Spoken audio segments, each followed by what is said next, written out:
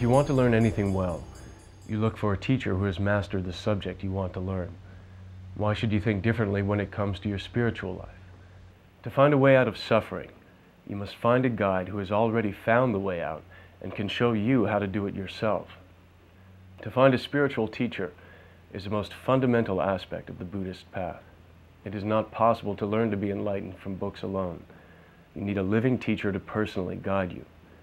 Tsongkhapa attained enlightenment, and because of his great compassion, gave teachings on the graduated path to enlightenment, so others could be free. He taught the first step on the path is to devote yourself to a teacher who can properly guide you. In this program, we will learn how to recognize a perfectly qualified teacher and how rare it is to be able to take them as your guide.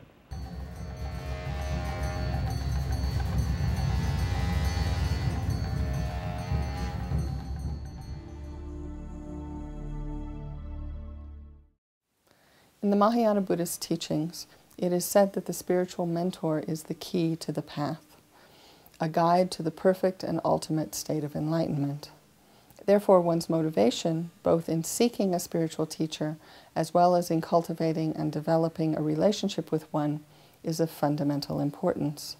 In this program, we will explore together the importance of the spiritual teacher to achieving ultimate success on the spiritual path.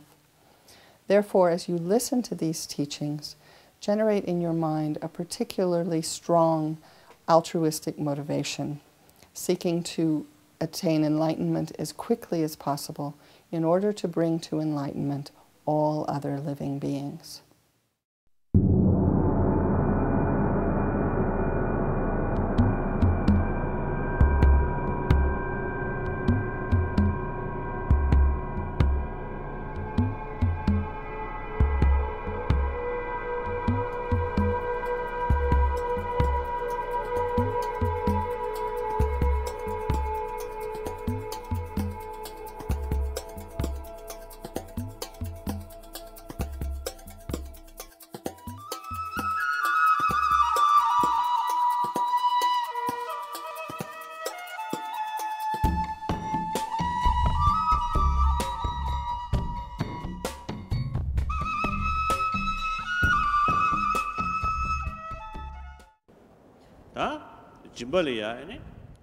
In the context of engaging in a spiritual transformation, bringing about a change within one's hearts and minds, at the initial stage, we do need to rely upon experienced teacher who can show us the path, who can introduce us to the subject matter.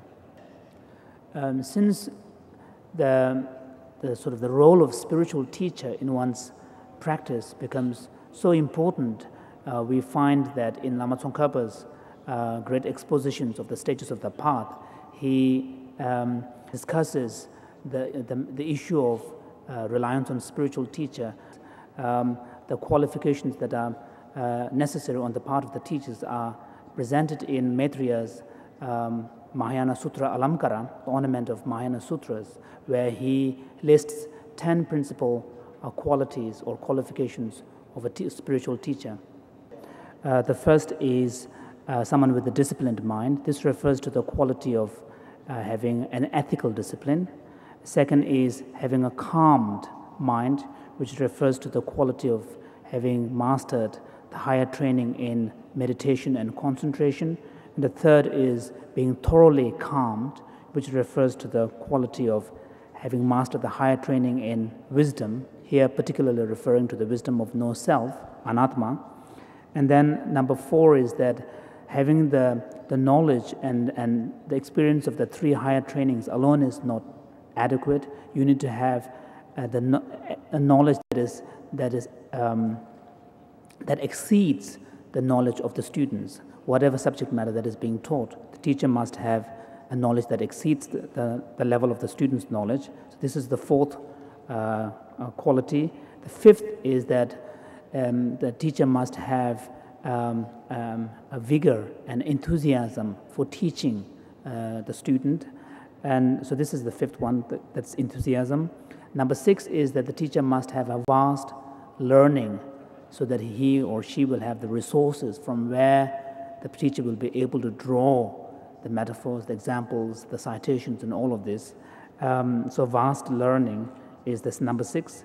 Number 7 is who has a realization of emptiness. If possible, the genuine realization of emptiness, if not at least having a deep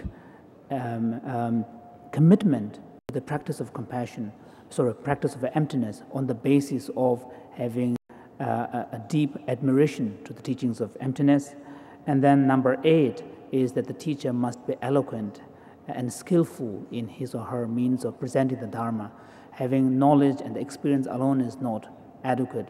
If the teacher is not skillful in presenting the Dharma, then the Dharma teaching would not be effective. So number 8 is eloquent speech. Number 9 is probably the most important quality here, having a deep compassion towards the student to whom the teaching is being given.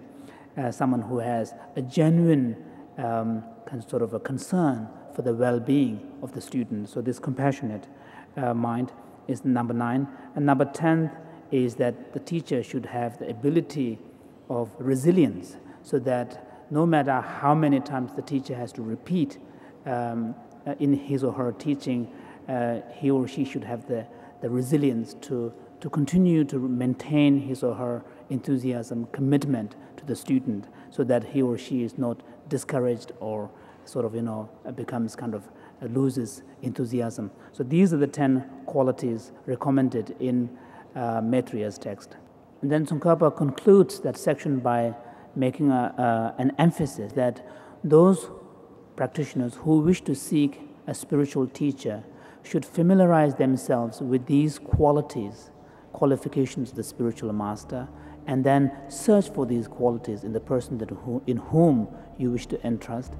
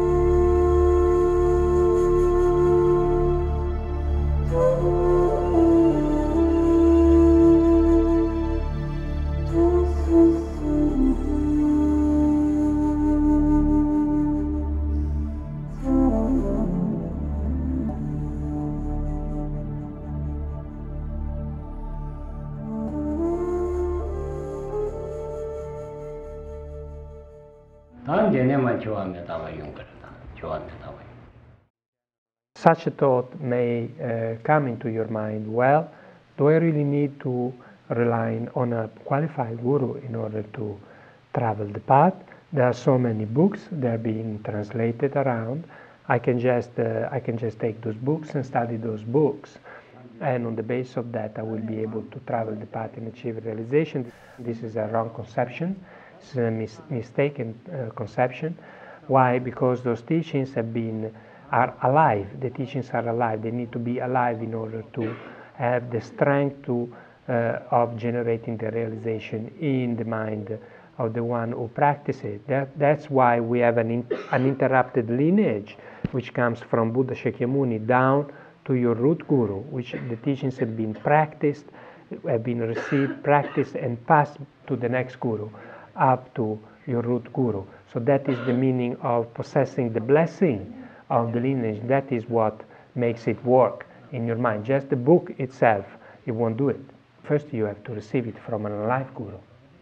Whether the Lama possesses all the qualities or not, at least he possesses the qualities of having the blessing of the lineage, having received the blessing of the lineage, and the qualities of being capable of passing through that particular lineage blessing. That is what makes it.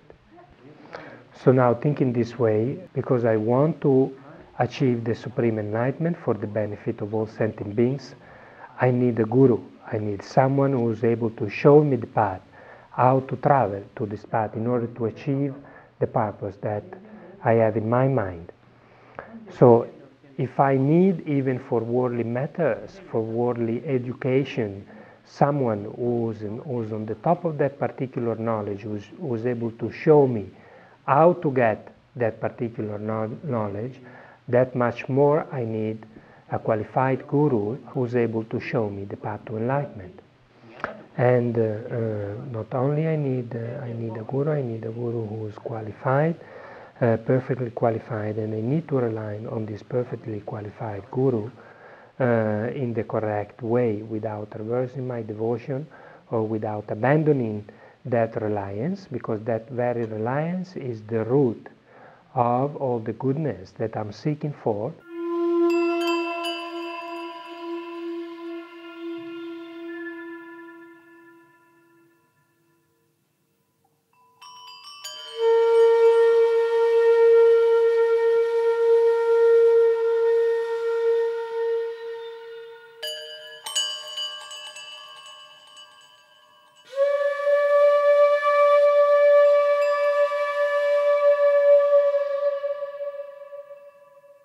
There are many paths to enlightenment. The most profound one, the fastest one, the quickest one, the swiftest one is devotion to spiritual guide. By correctly devoting to spiritual guide, you can get enlightened in one lifetime. It is so powerful. I mean, first you say, what is a guru? So Rinpoche explained, guru is someone who's heavy in qualities, nothing higher. So then why do we need a guru? And I kind of more or less said that. It's the root of the path. What are the reasons for this? If you want to learn any kind of a skill, you need a teacher. And even a worldly skill, you need a teacher. So definitely the path to enlightenment, where we've never been before, where it's unknown to us. And in Lama Tsongkhapa's Lamrim Chenmo, there's a quote from one of the Kadampa Geshes that says, you know, here we are, we've just emerged from aeons spent in the lower realms, and we want to get enlightened, we want to travel the path. I mean, definitely we need a guide. Definitely we need a guide. So whether or not you get the realizations, you know, how deeply you get those realizations, how stably you get those realizations, and in fact it's explaining the teachings, not just the realizations, but they say whether or not your life becomes success or not, it depends on the strength of your devotion to spiritual guide. So it becomes a big thing. So this is the first thing that we have to become convinced of, that we definitely need a qualified teacher in order to travel the path to enlightenment. Okay? Even if we were going to go to India, we would need a guide. We need it because the goal is not just intellectual, it's to transform the mind. I think that's fine, that's clear. So you need a guru who can teach the whole path, right? You need a guru, you need a perfectly qualified guru who can teach you the whole path, and you need to devote yourself correctly. And it's kind of like that. You have some hardship to get your guru, and you really check. Once you've got them, you know, you're going to be completely, okay, this one I'm going to devote, and I'm going to devote really well. Now, what are the benefits of correctly devoting? So now we come to these 8 benefits. And the point is that if you think about these benefits, then this amazing energy is going to come, and your practice is going to burst out, because you want to do nothing but devote yourself. You really want to devote yourself to your guru, and you want to do it in a very good way.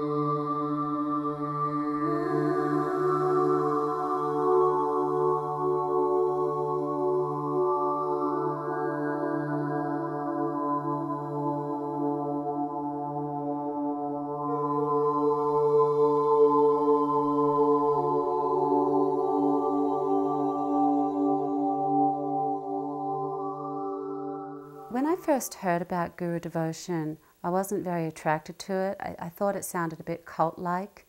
And also I was used to having one God that was above everything else, and to think that a person with godlike qualities could be in a human form, a guru in a human form. You know, I just only kind of thought of cults, and maybe I'd find a wrong guru that would lead me down a wrong track. But then as I was involved with Buddhism, with Tibetan Buddhism, and I started seeing the Lama's qualities, His Holiness the Dalai Lama, Lama Zopa Rinpoche, and at first you're not sure, and you find some qualities, and then you have to open your heart, and then you start to feel some devotion. And then through this devotion you see how Guru devotion, the teaching says, the root of the path, and you need teachers to guide you and to inspire you and to protect you. And the way they protect you is not some kind of magical powers necessarily, although there is this blessing power that does come with devotion, but it's more like they protect you by teaching you the Dharma, and therefore through your own actions you learn to train your mind, which protects your mind. Then you start thinking, I want to react less with anger, and I want to practice patience. And you get inspired through their example. And you get guidance through, they will tell you if you request, and and then if you have the karma to receive advice, and hopefully if you practice Dharma, and eventually you create the good fortune to be able to receive direct advice on an individual basis from your teacher. And because our gurus have more wisdom than we do, they can see more appropriately the best practice for us to help us, because their only aim is to want to help us lead us to enlightenment. So their advice is always with this wanting to lead us to enlightenment, and how to do this in the most effective way. So we can follow their advice with great assurance that it is coming from the most pure place. And therefore, if we follow their advice purely, we are going to progress towards enlightenment.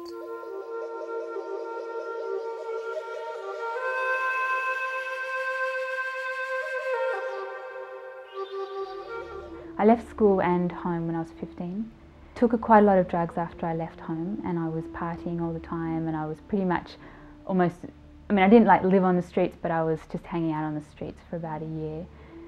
And I met Rinpoche for the first time. So this is probably the sweet part of my life. It was just like, there is no question in my life, and that the only thing that I want to do is offer my life to Rinpoche. And it was very, very, very strong. You just watch Rinpoche, and you just watch Rinpoche for every single act he does is an act is so perfect, and you just want to be like that. You just know that this is what you want to do. And I just knew 100% if I offered myself to this being, that he would direct me in a way that would be useful, because I can't figure it out myself. Or because I have so many past imprints that's making me, continually making me think, continually making me believe that samsara is going to bring me happiness, and that it's going to work if I, fall in love again. This time it's going to work, it's going to give me happiness, or whatever. I just 100% trusted that Rinpoche could definitely direct my life and guide me and show me how to do it. Especially looking at Rinpoche as the Guru, as the Yidam, as the Buddha, then definitely, there's nothing higher than that. We don't have anything higher than that, and there's nothing more precious to do. And it's not like, okay, once you have a relationship with the Guru, then it's really easy after that. In fact, it's even more difficult, because Rinpoche ultimately he confronts your ego. So that is a really painful experience, very, very painful, because it's the one thing that we protect very well.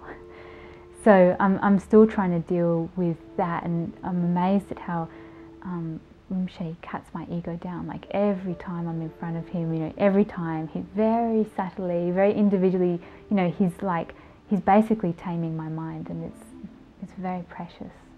Just to see Rinpoche, and especially now I've been able to serve Rinpoche quite closely for like nearly 3 years, and there's, it just is reconfirmed in my life that, it's unbelievable, perfect. Rinpoche's actions are amazing. Everything he does comes from bodhicitta. He's always trying to help people. I just pray that I can keep being able to serve Rinpoche and doing this, because it feels really good.